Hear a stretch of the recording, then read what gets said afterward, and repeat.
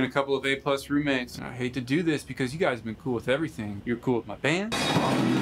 You're cool with that English accent phase, remember that? We're literally out to milk. And that theater troupe. Hey, down, up. Hey, could you give me a second, please? But State Farm's helped me be really smart with my money, and I got my own pet now. Oh, no big deal. Mom, Dad, my new place doesn't allow pets. Dylan's gonna have to stay here. One love, Pops. Talk to State Farm agent Margie Gray or Bill Thompson in Indiana for everything from renter's insurance to banking.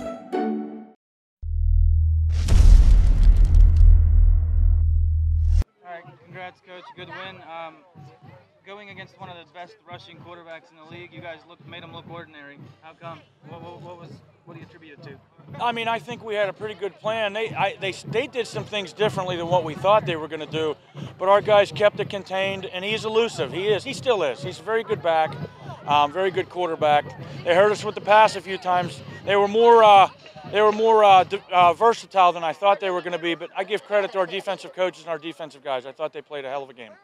I know you challenged your defense going into last week's game, and it really seemed to carry over to today.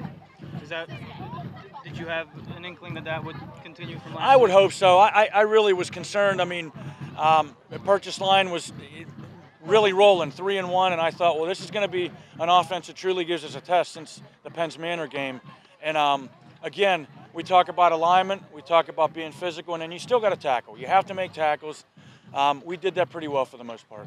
Your running game was pretty solid tonight. I don't know the total yet, but pretty solid. And is that just the offensive line gelling, or the guys getting more experience, more carries? What do you attribute that to? I think it's all the way around. Our offensive line has really come together.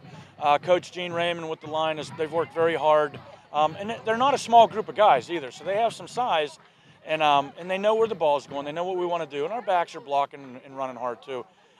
And we really have stayed fairly basic. I mean, we work on a lot of other things, but we try to take what's given to us and go from there. So we're proud of the guys all the way around, but we need to keep it going. Okay, Coach. Thank you. Thank you, guys.